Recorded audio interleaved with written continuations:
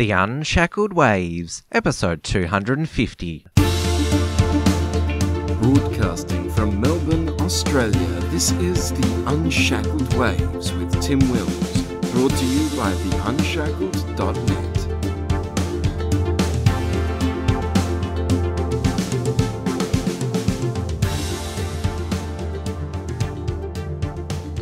Hello everyone, welcome to another Waves episode in this new regular time of 7 PM Wednesday nights. This week it's been culture war issues that have dominated the news cycle.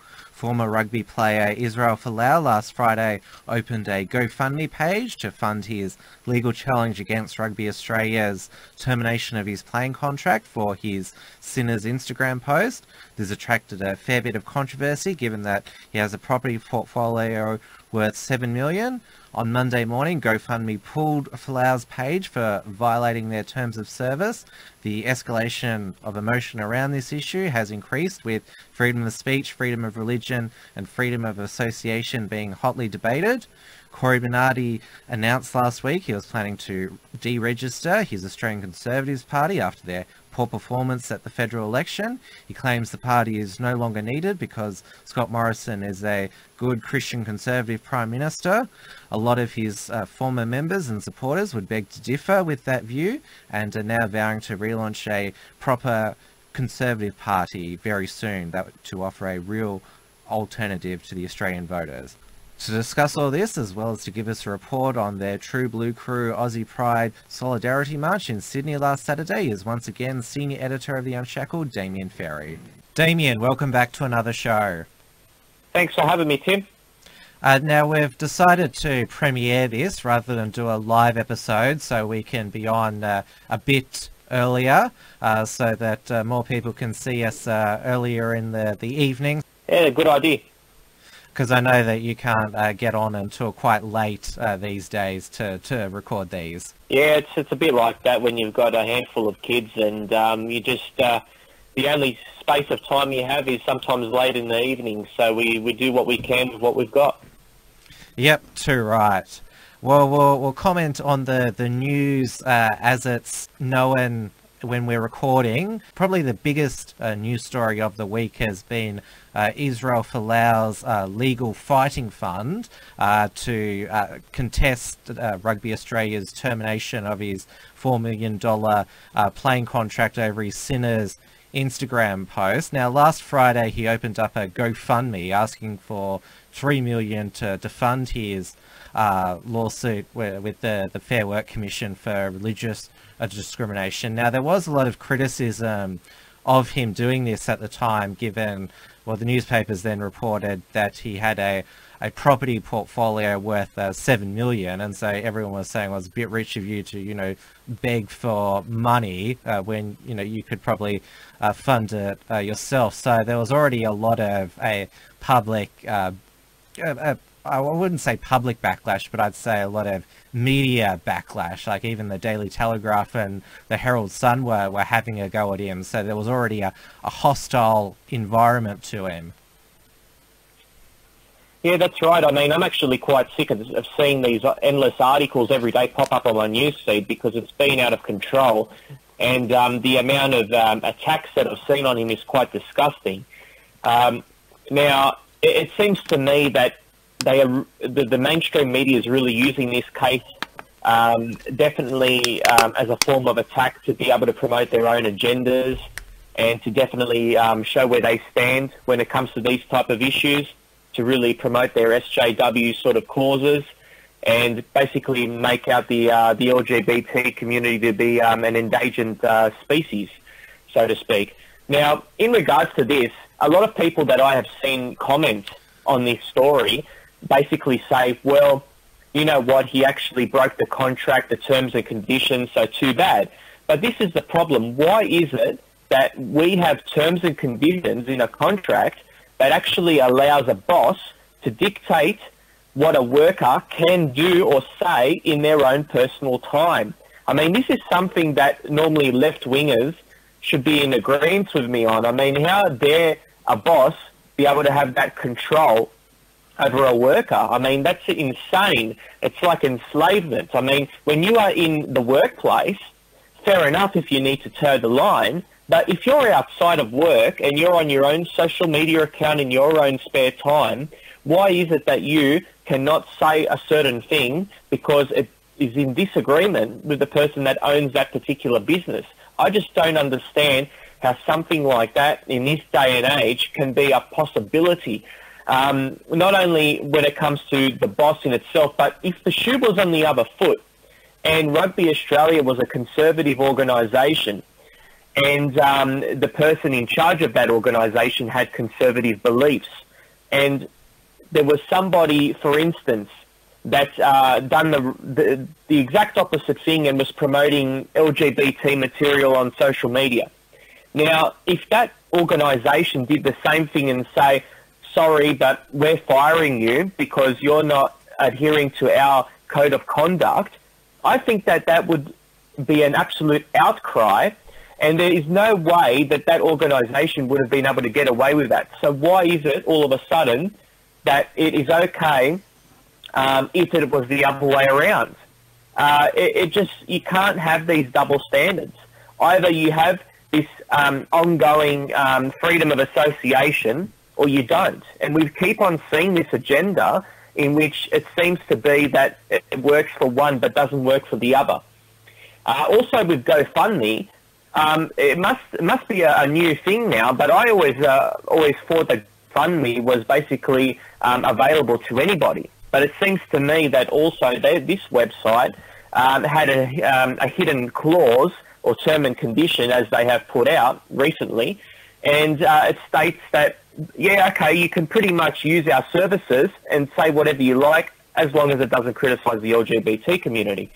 So again, this is another way of people with conservative ideology not really having a place to go. And it's just a real shame, really. Yeah, I pretty much realised that, when people were drawing attention to GoFundMe facilitating this fundraising, that they were probably going to pull the plug, and lo and behold, on Monday morning they announced that they had removed Folau's GoFundMe because it violated their terms of service, because they wanted to be a inclusive and diverse fundraising platform. But this is the same platform that allowed Sarah Hanson-Young to crowdfund her defamation case against David Linehelm for allegedly saying that Sarah Hanson-Young said all men are rapists. And we also had Egg Boy, who was able to raise $100,000 for his legal defense for egging, or should I say assaulting, a sitting senator, and it was if I recall, the GoFundMe was set up for his legal defense and to buy more eggs, basically encouraging him to egg more politicians. And so those were both allowed, yet now sort of GoFundMe's now taking a more active discriminatory policy in who's allowed on the platform. That's exactly right, and it's disgusting. And I've actually seen a lot of people even comment when I've actually raised that case with them about Egg Boy raising, I think it was about 70,000 or so. 100,000. 100,000 was it? Well, there we go. For violently attacking a politician and getting support that way. Even had politicians on the opposing side of Fraser Anning actually promoting this. It was quite disgusting. And also Sarah Hanson-Young, like you mentioned, I think from memory it was about 60,000 or so that she raised for her legal fees, and that was after she called all men pigs and also unleashed a lot of other discrimination against old white men and people that she felt like she could discriminate against. The problem is here, when people were answering these things or replying to me when I put this to them, they basically said, well, Sarah Hanson-Young was in the right because Linehelm was an evil pig or something like that along those lines. So they couldn't even really give a proper answer to me. All they could say is, well, she was in the right because I agree with her, So yeah, this is how stupid people are, really. They just don't see how the hypocrisy applies. And they're more than happy to use it because it suits their agenda, of course. Another thing that I've found that people have complained about is the fact that he's got a lot of money and that he shouldn't have used the platform because of that. And I would reply in that, well, he's got $7 million in property portfolio, but how much of the money has he actually got in cash? So even though he's got money in assets, doesn't mean that he's got money in the bank that he could then fund a legal case. I mean, how many people out there, if they were caught up in the situation as him, would actually sell their place just so they could bring a case to trial? Another reason I would actually give is that even though he's got money, it's not the factor of money in the first place as to why he's doing this. I mean, he could definitely afford it, but the reason why he's doing this is to make a point. He's trying to make a statement and give publicity to this very issue of religious freedom. And why not? I mean, he's actually showing and highlighting that Christianity and Christians in general on a large scale are perhaps some of the most oppressed people in our society, just based on the attacks that he has got. And I think it's great that he's going to be able to raise this money, because what he is basically showing is, look, people, I've got this amount of support in the community backing me and backing people with my views. And that's what he's trying to get across here. It's not simply because he's trying to scab money off people. It's simply because he's trying to make a statement that there's many, many people that feel the same as he does in the community, and watch out or whatever to politicians and to people in public that think otherwise, that want to continue this backlash and to continue to undermine freedoms. Another thing that I've heard people say and complain about, and actually on one local paper of mine, I had a local woman with a kid that had cancer, and she made the argument of, well, why is it that this person should be allowed to have a page on GoFundMe when my kid is suffering? And in response to that, I simply say this: there's millions and millions of people, most likely, on GoFundMe that have sickness and illnesses and conditions, and people are free to donate whenever they want and how much they want to those causes. And the fact is, why is it that perhaps he's getting a lot more money than your kid on cancer? And the reason is because your kid that has cancer is one of many people that have cancer, and who does it directly affect? It affects that child, it affects that particular family. But when it comes to Israel Folau's case, it actually affects everybody. When you attack freedoms, you attack everybody's freedoms, and that's why everybody can relate to this case rather than a case of somebody that perhaps has cancer. That's a big difference there, and why Israel Folau has managed to get so much more funding than other people. Like I said, I wasn't surprised that GoFundMe did this. In fact, I was shocked that other conservatives and libertarians were shocked that big tech would deplatform somebody with unpopular views. I mean, they've been doing this for the past 3 years. I mean, we were just talking last week that Blair Cottrell, his bank account was closed by Westpac, yet that wasn't reported in the mainstream media. There wasn't outrage about that, because, you know, he's a racist, fascist Nazi. Well, yeah, they're going to start with people who they deem extreme. Like, there's been people who've been kicked off Patreon, PayPal, Stripe, all the payment processors. Like, of course they were going to come for people like Folau next. They weren't going to stop at, you know, extremists. Yeah, I mean, they're definitely using this case as a scapegoat, and they're basically saying to people that would be deemed extreme, watch out, look at the kind of backlash. And I mean, I see a lot of people that have conservative views that they're scared. I mean, they're seeing what Folau is copying, and when you look up a particular news article, for instance, and you say only have a half a dozen comments out of hundreds that are in support, and you have literally hundreds attacking him, it kind of makes you feel like, well, whereabouts am I in this community? What kind of rights do I have? And how am I considered serious when so many people seem to be against me, and I seem to be largely a minority? And that's why what they're trying to do here.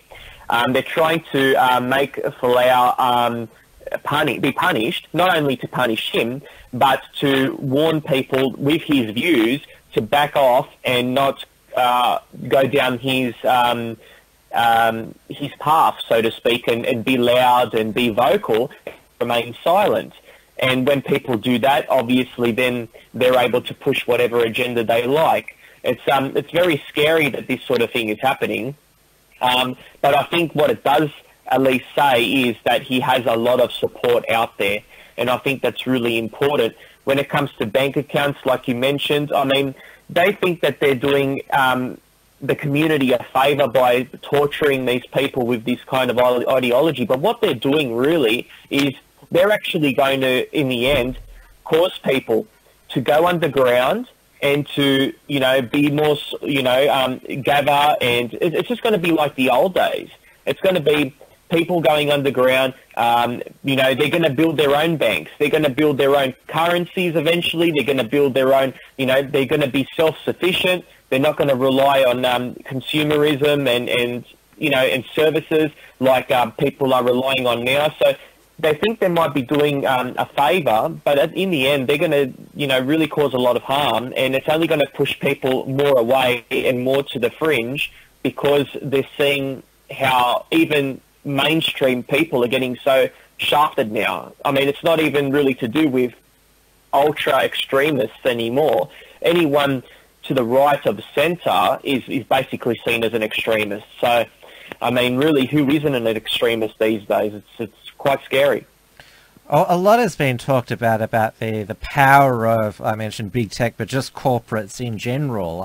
Dr. Jeremy Samet from the Centre for Independent Studies, he's written a book on corporate virtue signalling, and he did an event with Dave Pello a couple of weeks ago about did Qantas have Israel Folau sacked, because the CEO of Qantas is Alan Joyce. He gave $1 million to the Yes to Same-Sex Marriage campaign, used the Qantas brand to promote same-sex marriage along with other social justice causes. He's rejected that they had any part to play, but he was in communication with Rugby Australia, that they were going to terminate his contract. So Rugby Australia sort of thought that it was good to keep him happy. But what we've also seen tonight is that Israel Folau's wife, Maria, she's a professional netballer with a contract with Netball Australia, and a netball great Liz Ellis has said, Netball Australia should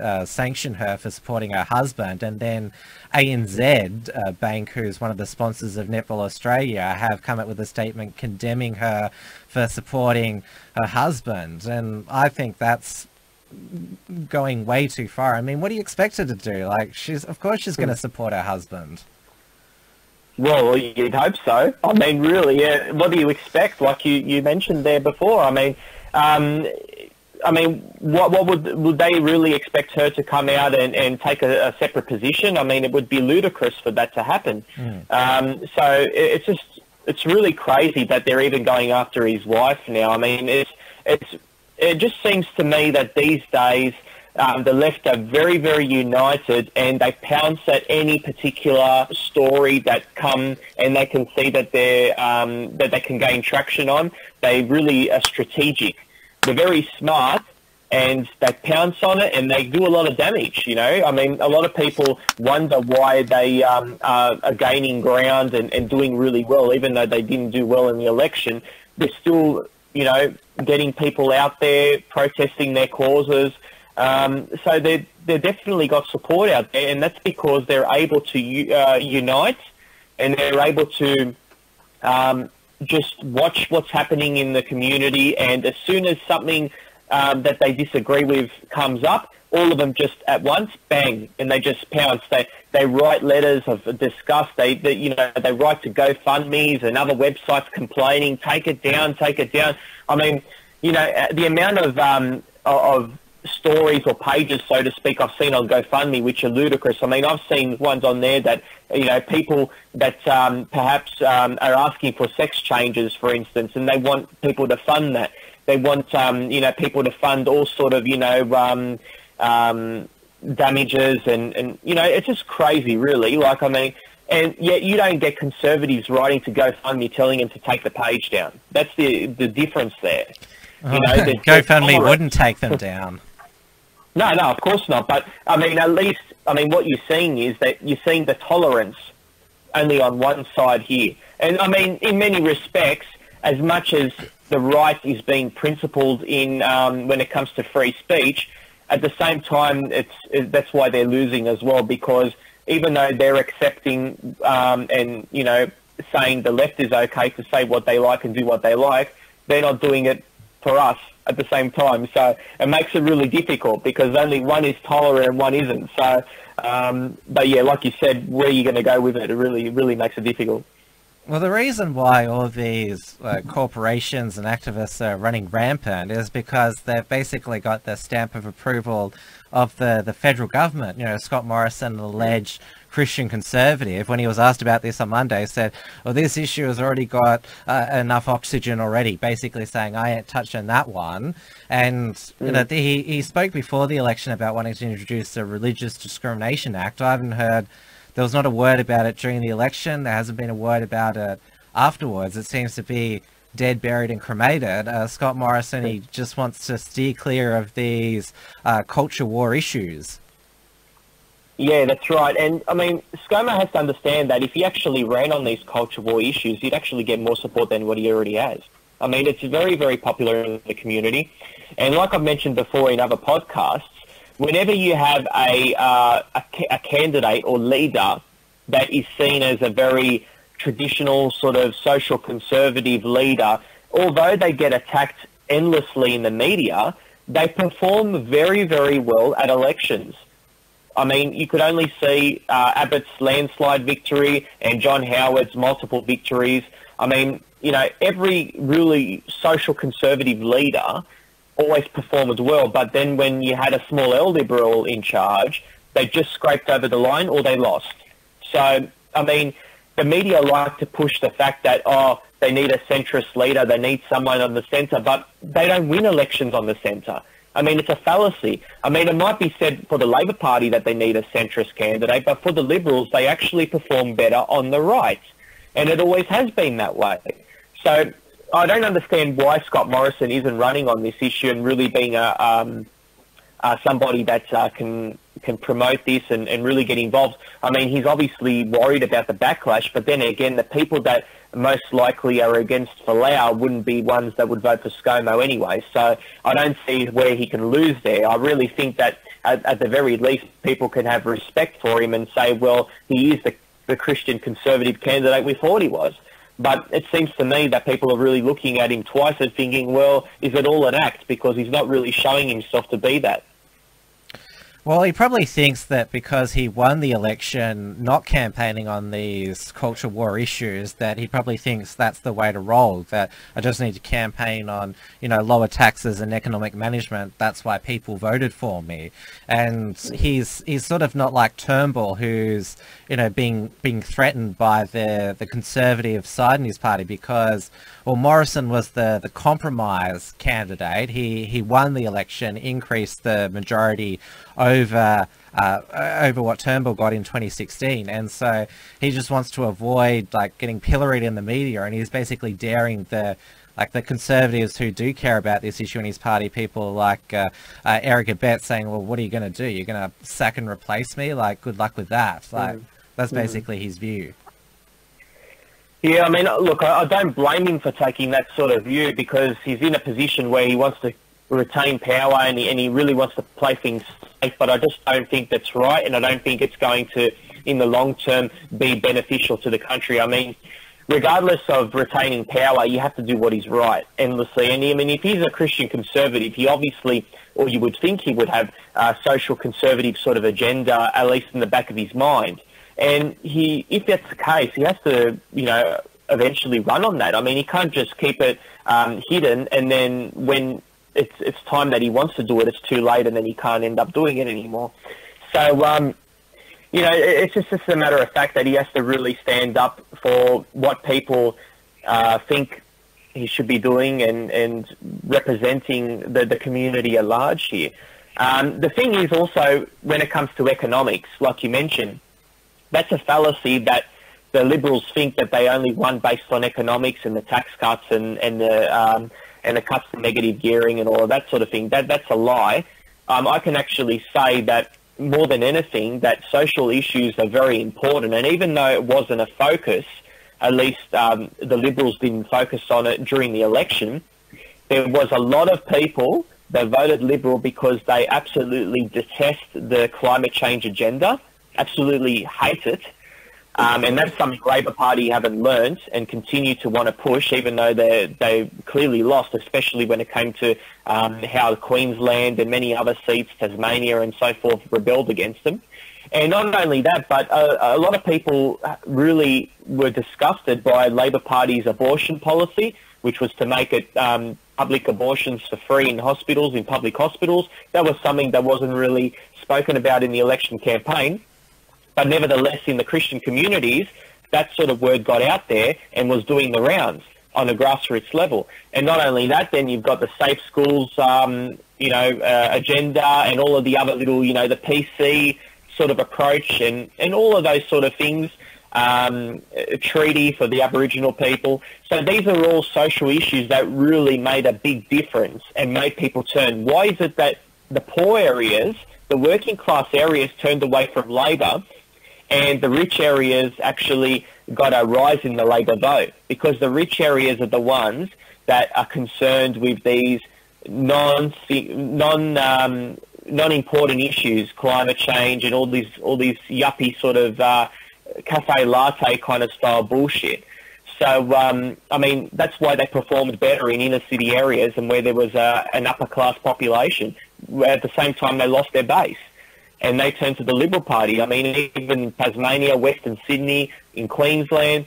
So this is what we're seeing here. The Liberal Party can talk, it has to do with economics, but really they did say a lot of the time that this was going to be the climate change election, and it showed that they lost the climate change election. Well, the Greens and the Labor Party did anyway.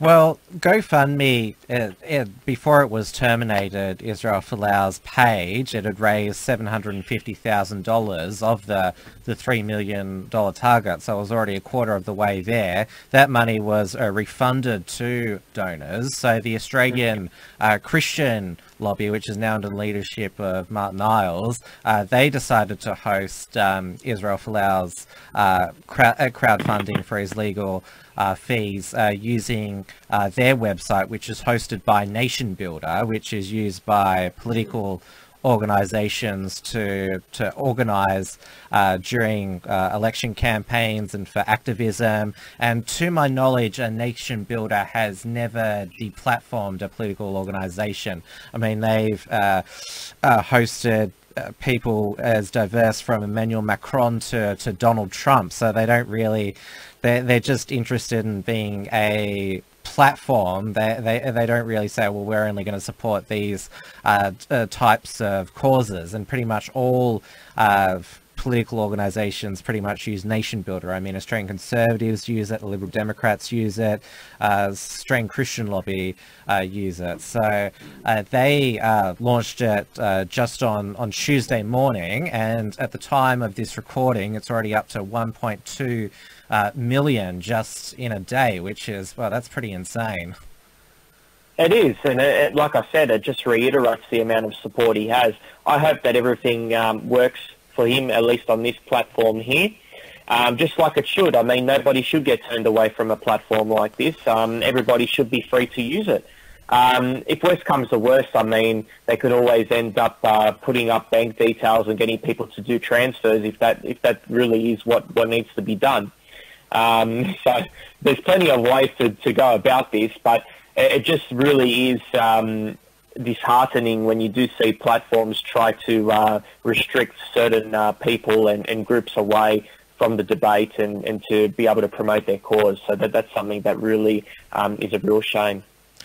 Well, it's when this case does get to the Fair Work Commission, it's at the end of the day, it's going to come down to contract law. Because Rugby Australia, they better have done their homework and be 100% sure they were able to terminate his playing contract, because if they lose, then they're going to be utterly humiliated. The sport of rugby union is going to look like a massive joke. So this is, forgetting all these cultural issues, it's the actual case is going to be a test of sport, the sport itself, and also this trend that we've seen of, restrictive employment contracts, which, because we do have social media these days, you can broadcast, you're supposed to be representing your company outside of work hours, and you can bring your company into disrepute if you say something crude on the internet. So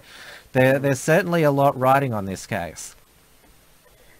Yeah, well, I mean, they could even go broke after this, to be honest. And I think a lot of people, it might be a good karma to them, really, to be able to go in there thinking they're going to toe a nice progressive sort of line to make people happy, and then end up getting beaten at this. I just don't understand how, in contract law, it's possible for a boss to actually own somebody outside of the workplace. I mean, that means that you're basically a full-time slave, you would think. I mean, isn't this something that the left wing would go nuts over? I mean, at least traditionally, that you're at home and you can't even say or do anything and your boss owns your ass? The role reversal is kind of been fascinating, because we have, conservative liberals like Erica Betts, who was the employment minister under Tony Abbott, basically saying, the Fair Work Commission, they need to protect the employee in Folau, and also saying Australian Human Rights Commission also needs to play a role in that. The two organisations he was opposed to when he was a government minister, and you have the left there saying, we love these individual employment contracts. So that's sort of been interesting, this sort of reversal. Well, it just shows that people actually, rather than stand by principle, they just sort of do whatever suits agendas. And that's, no matter what side of politics, that's just what happens. It's a real shame. I mean, I'm actually speaking this from a principled point of view here. I wouldn't care what it is. I don't believe that any boss has a right to dictate what somebody can do out of the workplace. I mean, I think it's ridiculous. It's, enslavement, I would say. I mean, I understand having tough rules when you're got the jumper on and you're on the field, and that you shouldn't be saying a certain thing. Oh, of course, I mean, that makes sense. But if you're at home and you're on your social media accounts and, I mean, do you not have any privacy? Do you not have any time where you're not, you haven't got a big brother camera on you? I don't care if you're a public figure or you're not. At the end of the day, surely these people have some rights here. I mean, they can't say anything or do anything just because somebody in Rugby Australia is offended. It's just ridiculous. And would it happen the reversal if somebody on Rugby Australia was conservative and somebody was posting LGBT material? I mean, it would be an outcry. So it just doesn't make sense to me. I think it's best that we have principles that say that outside of work hours, people can do and say what they like. And I think at least there's less problems that way, really. I mean, I really can't. I just don't understand how a lot of people, at least that I'm debating on the left, keep on bringing this issue up. He went against his T&Cs. He went against his contract. Well, I don't give a shit. I mean, at the end of the day, it shouldn't be in his contract. This is a rule, or this is a kind of outlying factor here that this kind of approach shouldn't be there. I mean, this guy should have some privacy. He should have some rights here, that he's not, completely owned by his boss. Otherwise, is he not just a slave to his workplace? I mean, surely even outside of work he can do and say things without, it disrupting or upsetting his boss. It just really is crazy, isn't it? Yeah, like I said, this is going to be a real test case for that principle in general, regardless of what your view is on what Folau said. I mean, it was biblically correct, but it was a sort of very grim message. And even Margaret Court said, well, perhaps it could have been a bit more diplomatic. So there's so many issues at play here. It's just snowballed over this past week to represent so many different things. Yeah, and one thing actually I will say that I was impressed with, and I was kind of shocked. There's a local guy in the Labor Party in my area called Stephen Jones, and he's actually somebody that is generally a very big pusher of LGBT issues. But this time, I heard him on the radio. He came out and said, look, I really disagree with Israel Folau's views, but I think that he has a right to say them, and I couldn't believe it. I was shocked. And I think he was actually, it helped that Israel Folau isn't white, because he was using the issue of... I heard that too. He was actually using the issue of multiculturalism and saying, well, look, when you have a multicultural society, you have a lot of different cultures with different beliefs, and that's why we have people that have Israel's beliefs. So he's at least gotten away with it, since, he isn't the white guy, and he's, been able to have the race card there applied to him. But, that's one thing, actually, if anything, that's good about the overseas immigrants that we're getting at the moment. And I think something that's really going to piss off the left eventually is that the people that they're importing over here are actually ideologically very different and very opposing to their progressive ideology, which is, going to bite them in the arse, I think. I mean, I'm not saying that it's something that I really want, because I'm not a fan of immigration, but it's definitely one of the few good things or aspects that you do get out of it. Well, to this point, Folau's Islander ethnicity, it hasn't saved him from being pilloried. I wrote an article, this was a couple of months ago. This is when the Liberal Chinese candidate for Chisholm, Gladys Lau, was getting into trouble for alleged homophobic comments that she made, and Folau was just beginning to be in the headlines then, and I wrote that pretty much these two cases show that gays are higher on the oppression hierarchy, because it's coming from two non-white people, and their racial privilege hasn't saved them. But yeah, it was I think Stephen Jones, he's one of the only people to say that. Though I did see, I think it was in one of the Fairfax papers, where they said, don't hold Israel Folau responsible for his views, because it was white missionaries that imposed Christianity on the poor Islander folks, so they don't know any better. Yeah, so they're basically making him out to be someone that, can't think for himself, and, I mean, this is what the left do. I mean, they basically baby the minority groups and make them look to be stupid, and that they can't think for themselves, they can't, it's just really remarkable how they put them down to such a level. In an effort, at least, they think that they're doing the right thing by victimising them or making them into victims, but they're actually really, making them out to look really bad, to be people that haven't got a brain and that can't, operate, and that are just, like you said, they're just like that because other people told them to be. I mean, it really is a shock. The way that they treat minorities is, it's just for their own benefit. And at the end of the day, they don't care about the minority groups. They're only using them as a divide and conquer strategy to be able to slowly erode whatever views or beliefs that are current in society.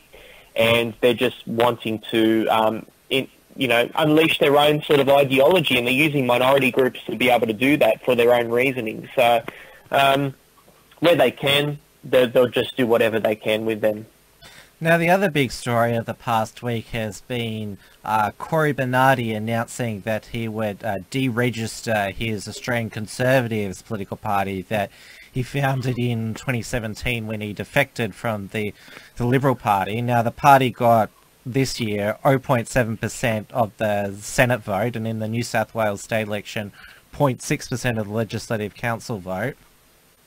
Basically, the party has been a complete failure, and Bernardi, in his post on the website that he was going to deregister the party, said that his party is no longer needed because Scott Morrison is a conservative Christian. Well, we've just spoken about how he's not. So basically that rationale has gone out the window in a week. And he also said that he was glad that he was a rational, common sense person, and that he, wasn't a radical or did outrageous things. And he was on Paul Murray Live on Monday night with Pauline Hanson, where she basically sort of mocked him for being a failure, and like Cory Bernardi was like, well, at least I have my dignity intact. At least I didn't do conspiracy theories about, Port Arthur, basically being saying, oh, I'm happy being a political loser. I mean, politics is about winning. Like, like it's such a cop out to say, oh, well, at least I stuck to my principles. Well, what good are your principles if like you don't get anywhere? I mean, like, if you're just going to be like bland vanilla conservatism, you're not going to get anywhere. Like, going on Sky News, like, every day, like, it's still watched by just a small, like, section of the community. I mean, even though Paul Murray sort of might say, how you going, mate? That's not going to translate into votes. And the only, like, right-wing minor party that was successful in the election was One Nation, with Malcolm Roberts as the candidate, who is an unapologetic climate skeptic, takes the left on. That's who, like, if you're going to vote for a minor party, you want it to be one that's, bloody decent. Exactly. And we've got a lot of them to choose from, which is unfortunate, but like I said, I mean, there's so many to choose from that if you're not one to stand out, then you're not going to get anywhere and you're going to fail. So he can come out all he wants and say, well, at least I retain my principles. Well, your principles mean nothing, mate, because if they meant something, you'd be elected. You'd be, which, well, he currently is, but his team would be elected. He would get a lot more people in the Senate. He would actually perform well at elections. And he's not. Why? Because nobody is buying his ideology and his principles. I mean, I understand that his particular, I guess you could say, ideology would have been very popular maybe 10 years ago. But this is 2019 now. I mean, a lot of things have happened since then. So if you're still sticking in the past and playing it safe rather than going out there, being more radical, being more in your face, that's what people want now. People are sick and tired of, your vanilla conservative, your mainstream conservative. That doesn't buy votes anymore. It used to be popular during the Howard years. I mean, it used to be big, but not anymore. I mean, since you had Trump, you had Brexit, you had all the European nationalist parties gaining ground. You had over here the Shooters Party, One Nation gaining ground. I mean, the whole system has changed. I mean, everything has changed in the political landscape. And he's still playing the same game, still playing with the safe language, the sensible conservative. I mean, even their same-sex marriage slogan was crap. I mean, honestly, it's okay to say no. I mean, that just describes, I mean, that is a typical Australian conservatives kind of line, even though it was used for that campaign. But it describes how these people just play it safe and think that that's going to earn them votes. People don't want that.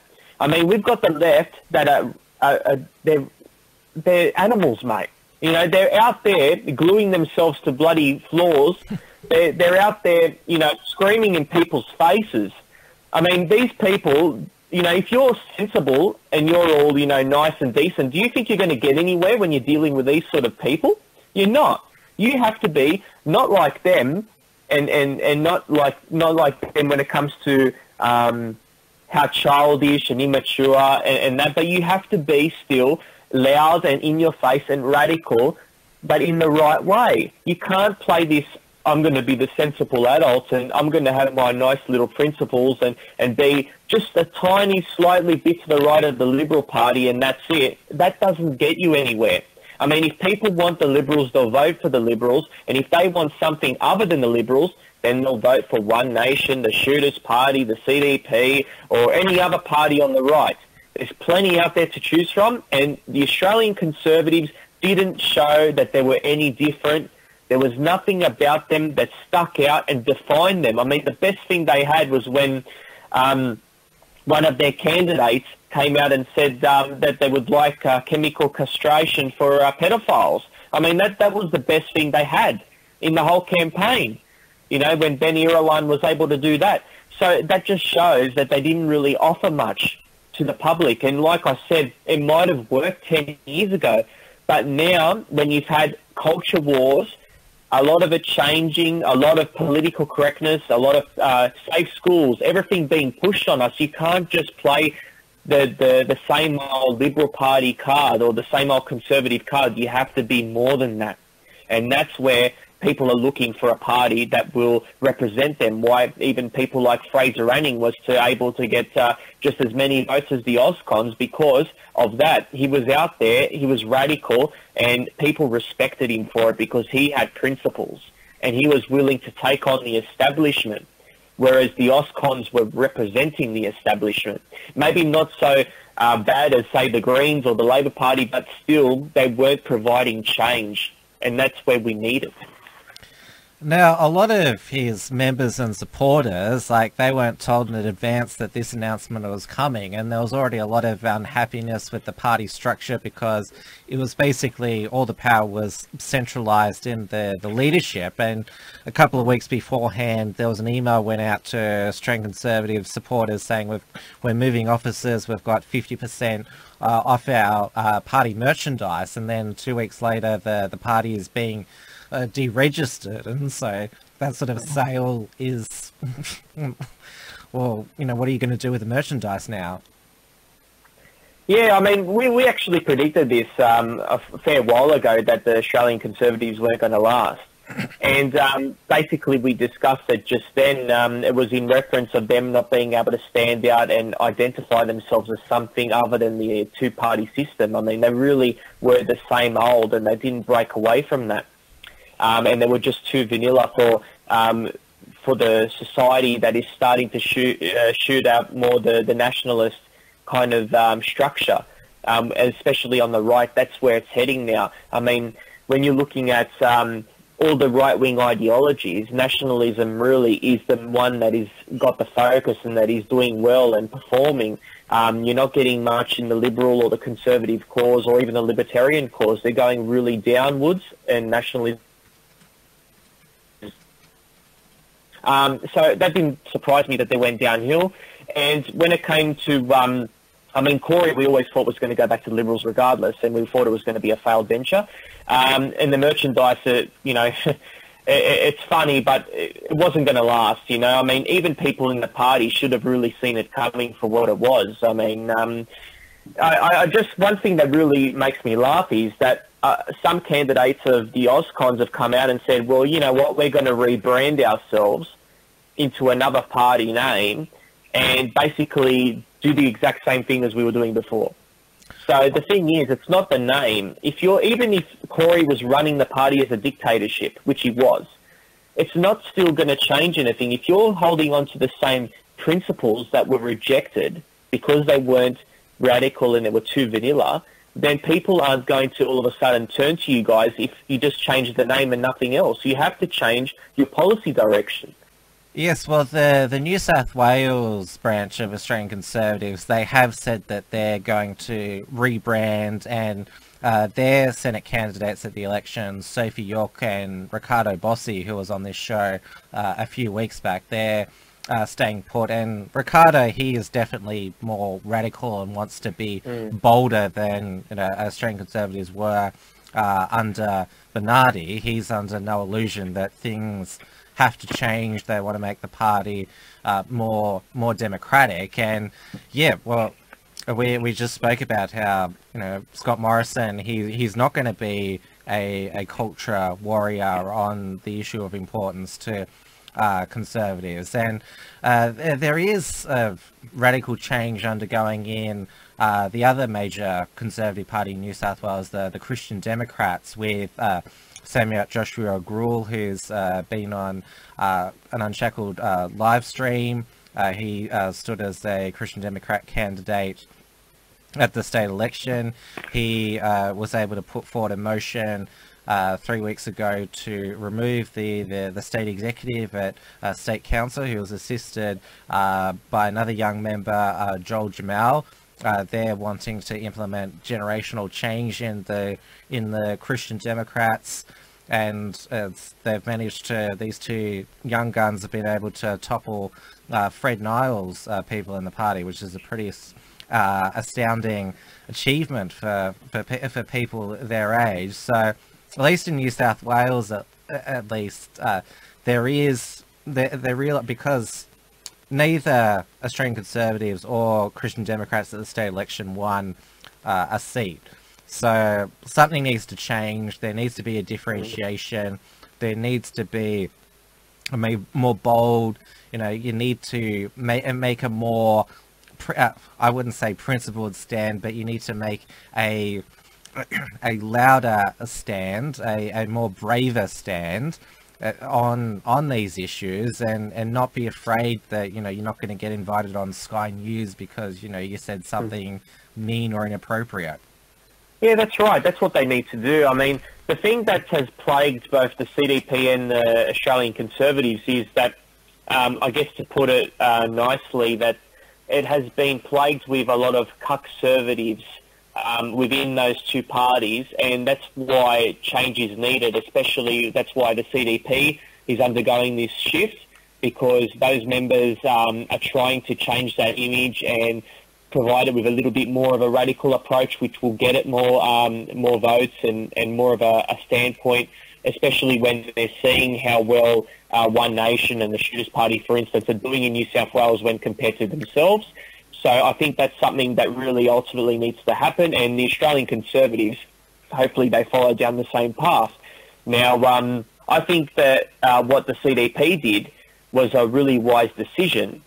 I think the only thing that I could do in criticism of that was that if I was in Samrat's shoes, wouldn't have gone out to the public and announced it and made it a really out there big deal about it, because what I would have done is anything internally that has occurred, I would have kept it behind closed doors.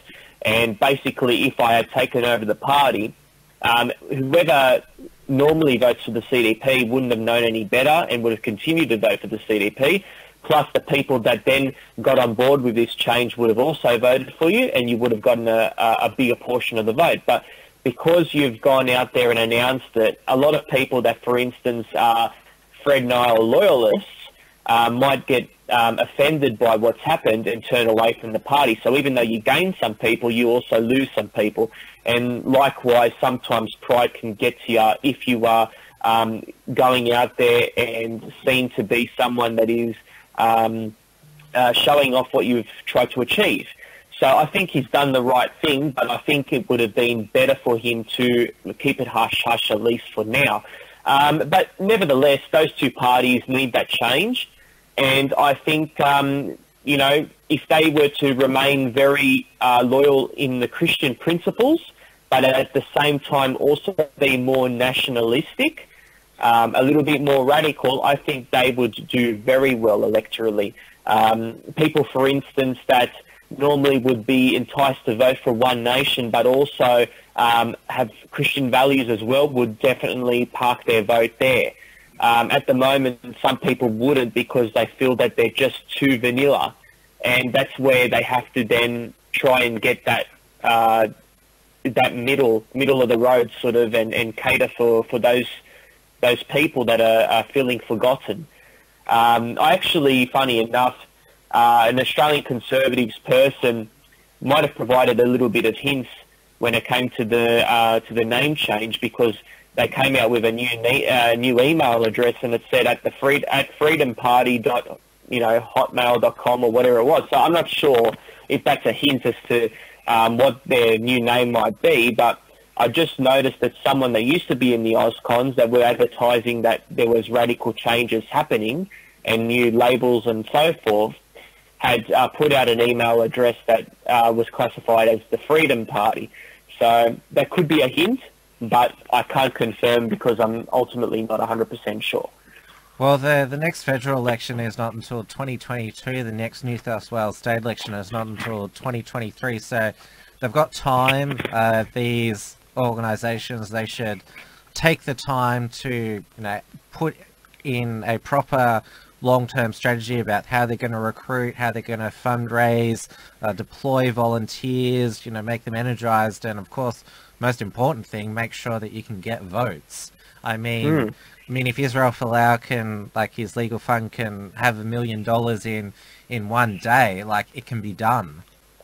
Exactly right, and why not even have Folau lead the charge and put him as the Senate candidate? Yeah, that'd be pretty. That would be a huge thing for them to be able to score some high-profile candidate like that, wouldn't it?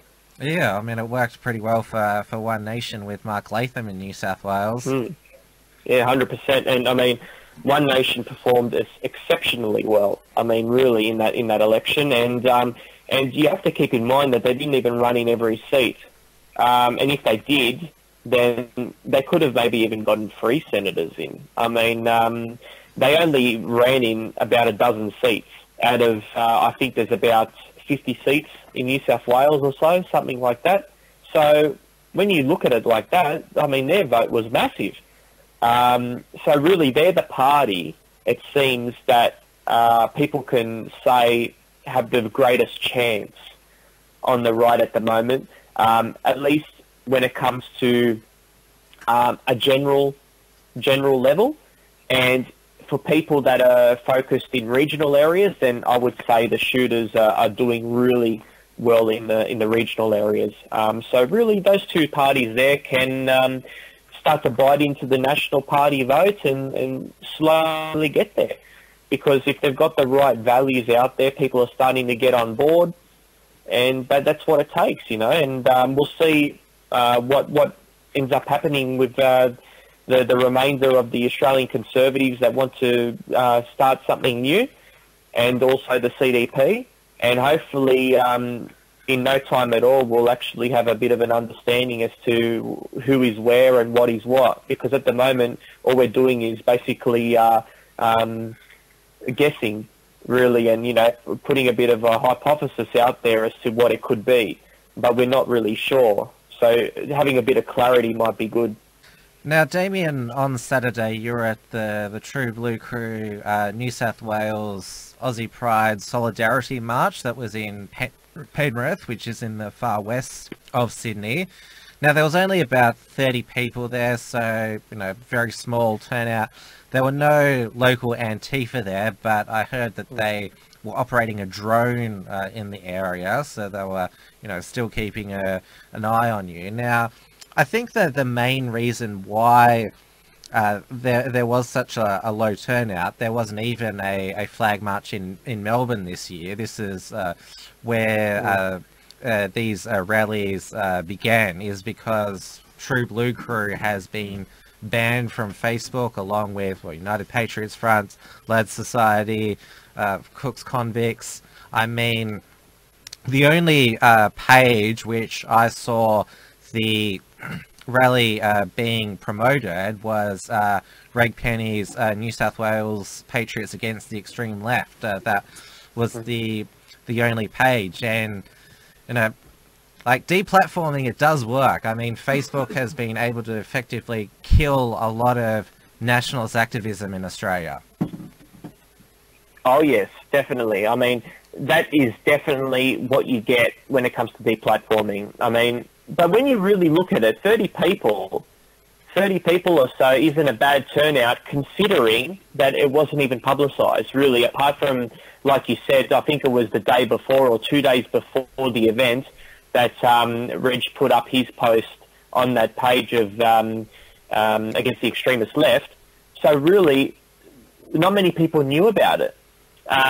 So considering that it wasn't able to be publicised because everyone was shut down, it wasn't a bad turnout. I mean, I know last year we ended up getting, it could have been close to 100. It could have been about 70, 80 people, so forth.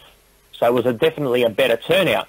But the reasons why were that it was promoted a lot more on Facebook because the group hadn't been banned then.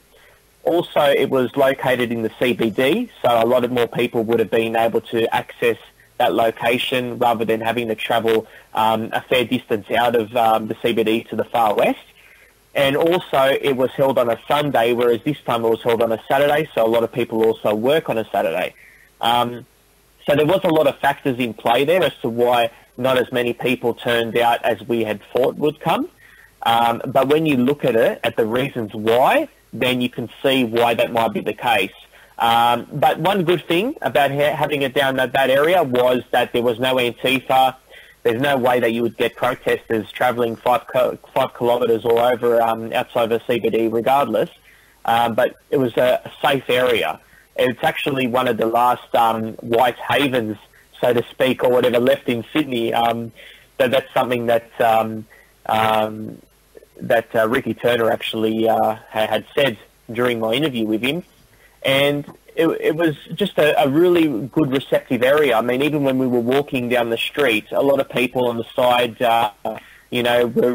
seemed really supportive of it. There was no one coming out and saying anything. Like, I know that if we were in the city, you'd have people yelling out from the background. It would be a totally different environment, totally in a different zone, different area. So for that reason, it was good to have it there, but it did work against them for those reasons I highlighted. Yeah, Ricky Turner, he was the special guest for the rally. He'd come up from Melbourne, and that's probably the other thing, because Melbourne has sort of been the epicenter of patriot activism, just because it's where the left are most virulent, so there's more pushback against them. Sydney, it used to have a big personality in Nick Folkes, but he's taken from the Party for Freedom. He's taken a back seat for the past couple of years, so there hasn't been sort of a really big controversial personality up there in Sydney. I mean, Mitch Van Dam, he's done a good job, running the TVC up there, but he's sort of he's not a very sort of extroverted personality. Yeah, that's true. I mean, he is a very quiet person. He is someone that allows other people to take control and to be the main speakers and to really drive the agenda, and he's sort of in the background, does all the sort of backdoor stuff. But nevertheless, not everybody has it in him. He still does his own hard work in the forefront to promote his group and all that. Not everybody has that sort of that way about him where they could just go out and have that charisma. Not everybody's got it, but he has the other factors in place where he can really push this group in the background, and that's where how he does it. He'll get a popular personality, someone like, for instance, last time he had Dan Evans. Has people like this that are really the speakers, and then he'll do his stuff in the background and have a word or whatever at the end of the event, thanking all the people to come out and so forth. And there's nothing wrong with that, of course. Now, he doesn't do a lot of events. Unlike when Nick Folkes was doing events, it was quite regular. You were getting events, sometimes on a monthly basis, or every couple of months there was something on, so it was quite regular. In 2016 and 17, there was a lot of events I went to of his, and now he's on hiatus for a year and a half or so he's been, so he's slowly started to calm down, and there's nothing really much happening there. But like you also mentioned, it's more popular in Melbourne because the left is much more in control, much more people are oppressed there. Whereas in Sydney, I'd say New South Wales, like Queensland, is a lot more of a conservative kind of state, and that's why it's maybe not as big of a scene here like it is in Victoria. But it was still good to have such an event take place regardless. And I didn't even know Ricky Turner was going to be there, and it was quite a surprise to see him there because he travelled a long distance for this event. And I actually spoke to him later, and he said, well, I told him, are you staying here overnight? And he says, no, I've got a plane in a couple of hours, and he's going back home. So, I've got to hand it to him for making that journey just to come to that event. It was great. I definitely think that the Patriot movement, they should have had a plan B, because they were just so used to using Facebook, and they were so effective at it. I mean, the United Patriots front Facebook page before it got deleted, it had 120,000 likes, and you just had to see the Bendigo rallies back in 2015. It was insane, the level of support on the ground. And they need to, take the steps that, we described that, sort of the Christian lobby has had, use the Nation Builder software. I mean, they haven't deplatformed anybody yet. Grow an email list, look for other ways to, promote yourself where, there's less of a chance you're going to be deplatformed, because, the big tech and, social media giants, you can't rely on them. They pulled the plug on them, and that's it. There sort of needs to be sort of more online infrastructure. Exactly. There needs to be other social media that is used, for instance, even more sites that are more kinder to our side of politics, and also people even going to an old traditional format of accessing actual websites, creating websites, and even having forums where people can sign in as a member and having people on there. There's no way of deplatforming if you are actually running a forum on your own website. And that's something that used to be very popular in the day, and I recommend people do that again because it used to work. Before even social media, was really at the forefront of communication, that's something that people used as a means, and it really did work back then. On the actual event in itself, it was still a great day. There was many speakers. You had a speaker from the Lads Society. You had multiple speakers address the issues of concern. And I think one thing really was that I found amusing was actually just knowing how the mainstream media would portray this, and then watching the highlights afterwards and having it confirm what my suspicions were going to be. When I was there and I was listening to the speeches, there was actually one 7 News personnel. His name was Brian Seymour, and he was filming a lot of it on the march and also parts of the speeches. And I actually noticed that when people were speaking, he was on the side, obviously listening in, and he was actually smirking and rolling the eyes when people were saying things. And I thought to myself, you got to be kidding, right? Just the attitude that this guy displayed, it was remarkable. And when I saw the footage that 7 News put out, of course you had far-right extremist rally, epic failure, only 30 people, like they made it out to be such a bad event. And also they even labelled it a funeral procession, and really bizarre. I mean, the language they used, was just insane, I mean, insane, not even subliminal bias, but right out there biased. I mean, really, shitting all over the event. And at the end of the day, one good thing that did come out of it was most of the comments on there were actually supportive. You did have your trolls, but a lot of people were saying, hold on a second, why is it such a big deal or a bad thing that people are walking down the street with the Australian flag? What's going on here? I mean, people don't understand why this is being criticised as an extremist event. There was nothing of extremism there. And for anybody to classify the TBC as extremist, I think is insane, really. So, yeah, I think just watching the footage or whatever was a good laugh. That's for sure. And just, the amount of cops they had. They had like 50 cops or so out there, and you're thinking, why do they need so many people here? I mean, why is the taxpayer paying for all these police to be here? There's no need for it. And someone that actually spoke said it quite rightly, that they're not here for our protection. They believed that they're using it as a standover tactic. It's very interesting how they, labelled it as such. I thought it was, something that really highlighted what was going on the event. It's, it was remarkable, really. Yeah, I saw the Daily Telegraph headline that, fears about extreme right-wing event.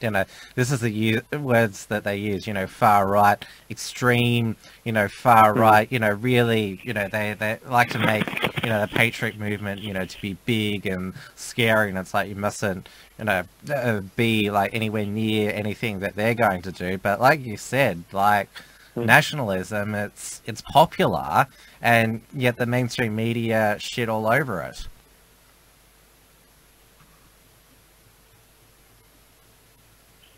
That's right. I mean, and just the way they do it too, they really demean it. They really put it down like these people are scum. I mean, that's what Ricky T actually said when he was speaking. They make us out to look like scum. And they really do. I mean, just their attitude. I mean, we actually spoke to, or I heard a few people speak to some of the media personnel, and, they were just having a conversation and saying, one guy actually said to one of the people, and I believe that they may have been from the AAP, and he said, I really detest the words far-right extremists. We're not extremists at all. And I hate how you guys in the media use that term. It's a disgusting term to use when it doesn't describe what we are. But they continue to use it, you know. And one other thing that I highlight, and this was something that I actually argued on when it came on the 7 News video and in the comments section, I said, why is it that when the left wing hold a rally and you have, you know, people really doing extreme things like gluing themselves to the roads, why doesn't it say that they're left-wing extremists? It doesn't say that. It says, you know, peaceful activists. It says, you know, all these positive sort of, you know, words like, you know, protesters, you know, that they're rebelling against, you know, the system, even though they're basically, you know, doing the system's bidding, because everything that they stand for, you know, the corporates and everyone else up top, the elites, they're pushing this agenda, and these people think they're actually rebelling, yet they're actually echoing what they are told to echo. So that's the funny thing about it. I mean, if you really want to look at who's the anti-establishment, it's got to be the people that are deemed far-right extremists, because they're the ones that are getting targeted and branded and put down and attacked and shut down, deplatformed. You're not getting people supporting climate change and supporting LGBT rights getting deplatformed. So what does that tell you? I mean, who's the one that's anti-establishment here? So this is the thing. You're never going to get far-left extremists, you know. It's a sad thing, but it was, in the end of the day, it was a great rally. It was a great to meet people, good speeches, a great procession over from park to park, and it was just a good day out to meet new people. And at the end of the day, it could have been a bigger turnout, but considering what I mentioned earlier, it was what it was. I mean, there was factors in place that prevented that turnout being larger. And even though, because of the location of the day and all of that, the huge factor, the deplatforming, that really harmed the event because it wasn't able to get out there to many people on Facebook. And unfortunately, many people haven't moved on to other social media sites. So they're only on Facebook, and if they're banned off Facebook, these groups, how else are they going to get the word out there? Unless, like you said, they get a database of people, an email list, so forth, and they actually are able to send information out. And this is something where I think these groups have to really start thinking here, that since Facebook is no longer a reality, they have to find other ways to get out there, to get their events pushed, so then they can have good turnouts. Because when you have a good turnout, that makes the media watch and say, wow, these guys have support. Whereas if you only have a small turnout, they laugh at you. I mean, this is the reality. It's unfair, but that is what it is. And people can see your footage from the rally. There's a highlights video as well as an interview with Ricky T on the Unshackled's YouTube channel. So I recommend that all of our viewers and followers check that out if you want to see what really happened last Saturday. Yeah, no, it's definitely good to see for people out there that are interested. And one thing I will add, actually, that I forgot, one thing that was interesting was when I was interviewing Ricky T, we actually got in at a pub, at the front of a pub, and he was standing at the front of a Australian flag he had in the background.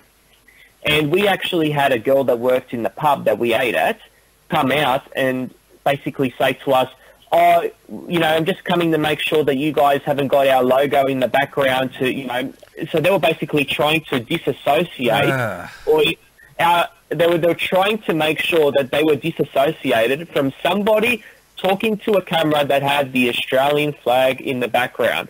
And we said to them, look, we're not saying anything about you guys. Your logo's not in the background. It's just a flag that's in. And they said, fine, and they walked off. This is the thing. I mean, when the Australian flag becomes an extremist symbol, how can it be an extremist symbol? I mean, in America, it's idolized. It's such a great thing. I mean, if you go against the flag, you're treasonous. You're a traitor. But here, it seems people, you know, it's popular to shit on the flag. And for anybody that stands up for it and wears the colours in pride is an extremist. It's quite different to how it is in the States, unfortunately. Yeah, well, that's definitely right. Well, it's been good to catch up on the issues of the week and also hear your on-the-ground report from the rally in Penrith. And we'll be back at this regular time slot of Wednesday at 7 p.m. Eastern Time for our viewers so they can regularly tune in. Thanks for having me, Tim, and I just hope that everybody tunes into our footage of the live event that we ended up doing over the weekend, and that they continue to tune into our podcast on a weekly basis.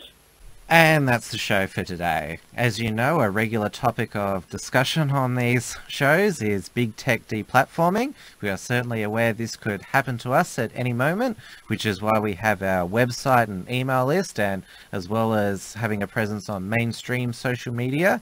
We also are on free speech social media, where we have a growing following. We are on gab.ai/theunshackled. We are also on minds.com/the_unshackled.